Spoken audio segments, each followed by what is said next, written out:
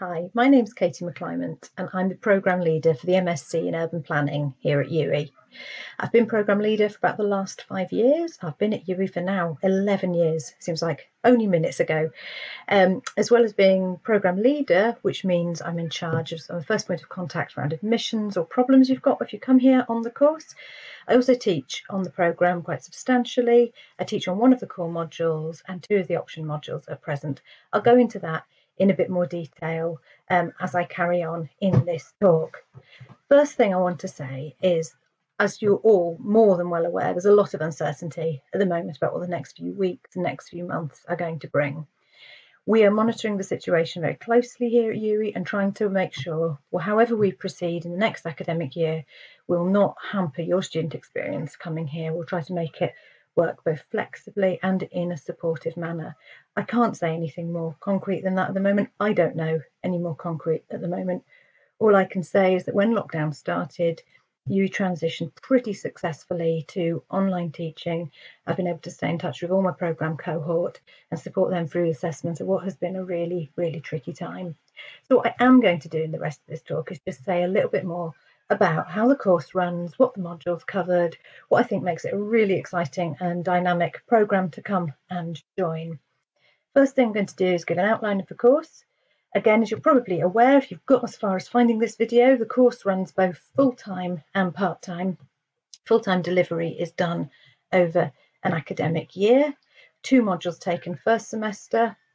Second semester, 1 large module, 2 option modules, and then running over that period, there is a dissertation or an option of a dissertation and a work-based learning programme as alternatively with a smaller dissertation. For part-timers, that's spread over 2 years, with 1 large module each semester for the first year and a half, 2 option modules for the second semester of the second year, and then the dissertation with a bit more time to finish that option. The work-based learning and the small one are still out there too. So the structure runs that if you're a part-timer, if you're a full-timer, you'll be 1 set of part-time students, some modules, another set, the other module, which is really nice. As I go and talk about the course ethos a bit more, it means everybody gets to mix and everybody gets to meet, and we've got some really nice, strong study groups, friendship groups, and professional support going on into later years of your profession coming out of that. So the course, as I said, is divided into modules, not surprising there. There are 3 core modules, which are each 30 credits. That is what everybody will take, and everybody will do the same during the programme. First, plan making, pretty much what the title you would expect is about the planning system, about the key themes, housing, climate change, transport, energy, and how these are managed at national, subnational, regional, city level, local authority level, and also neighbourhood level. The sorts of instruments that are out there and the sorts of debates that are being had around how do we solve the housing crisis, how can we tackle climate change at the neighbourhood level. So that's the first module everyone would do, whether you're a full-timer or a part-timer. That's your first module, first semester. The next module, this is for full-timers, this will be the first module of your second year if you're part-timer, is the history and theory of urban planning. That's the module I'm module leader for. It asks some of those more fundamental questions about why do we have a planning system? Whose interests does it serve? Can it make both more environmentally and socially just places? How do we go about that? How do we look at different groups in societies? How do we look more internationally? Unpicking some of the concepts, some of those ideas, such as planning being in the public interest. The third core module is implementation and design quality. This covers some of the legal and technical aspects of planning. It involves planning law and the planning structures and regulations, and also thinks about how planning decisions are made, so how something is granted planning permission. And that's been assessed in a very lively way through doing a mock version of an inquiry in recent years, which we did manage to substitute for online assessment this year. So extremely well done to module leader Adam Shepherd for managing to pull that off so smoothly. On top of those 3 core modules, there is a choice of 2 option modules out of 6 potential option modules. In the option modules, there are 4 sort of planning modules and 2 transport modules. In that, more detail again is available on our website if you can't remember everything that I'm saying straight away. The two transport modules are transport policy and finance, changing travel behaviour. The planning modules, we have healthy cities, planning for conservation, that's a focus on the built environment, conservation of historical buildings, grassroots planning, which is about public involvement in planning, and urban design, which leans a bit more towards the design options. There's some complicated issues around timetabling, but generally you can take whichever of those 6 you want. There's a couple that end up clashing. This sometimes varies year on year and delivery, and it's far too complicated to go into in person, let alone trying to do that on a video. On top of that, there's a choice of either a 60 credit dissertation or a 30 credit dissertation and a 30 credit module called Agency Project, which is a work-based learning project. With the 60 credit dissertation, you will undertake a fairly substantial bit of independent research. You'll be allocated a supervisor. That means one of the members of the teaching team across sustainable development, geography, architecture, our whole sort of cohort that fall together within our research centre of sustainable planning and environments. We allocated to support you through that process. If you take the other option, the 30 and 30 option, you'll also get a supervisor and still undertake a piece of research. It's a slightly smaller scale project. And then there is an option of doing a 5-week work placement with public, private or voluntary sector organisations. We were trying to run this last year, sort of the lockdown hit in, so I can't give you any direct experience of how that's run on this module. I have been involved with it as a 4th-year undergraduate module of architecture and planning students, and it's an excellent module. It gets really live, hands-on experience, particularly for those of you wanting to do this course as a career change conversion style course.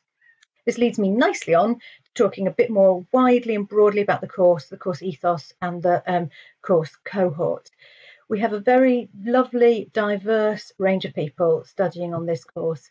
If you are coming back to education a little bit later in life and feeling a little bit anxious that you might stand out, being slightly older, a bit different, maybe somebody with children or something like that, it's very unlikely. There's normally a big range of ages, a big range of backgrounds. That's academic backgrounds, people coming from degrees such as physics and music as their first degree, or people coming from experience of related work in local authority practice, now wishing to take the next step in their career and convert this up to a master's level course. Of course, we still get people coming direct from undergraduate, often but not only geography, sometimes politics, economics, those sorts of courses, but we have no requirements. You have to have taken a certain subject to get onto the programme. We take from all and we don't assume prior knowledge on the basis of that. We work hard to try to get people to talk to each other. I've got some exciting ways of how we might be managing that at a bit more of a distance, maybe in the next year or so, but normally there's a really strong support network through things with WhatsApp and Facebook groups, as well as the Planning Society Facebook pages for all of the planning programmes that are here at UE. The course usually runs a couple of field trips. We normally have one UK trip, which is to a larger northern city. So we've been to Sheffield, we've been to Manchester, we've been to Liverpool, we've been to Birmingham in the past few years. This works as a really in-depth southern learning experience of a totally new context. We speak to people from the universities, from the city councils, from community organisations, from big development schemes that are going on in those cities. Those cities often represent quite a different context from people that have grown up, gone to university within the Southwest. And it's a really nice way of bringing together some of the things I've been thinking about in the classroom to see what that means on the ground. We also usually do a trip to Europe. The last few years that has been France.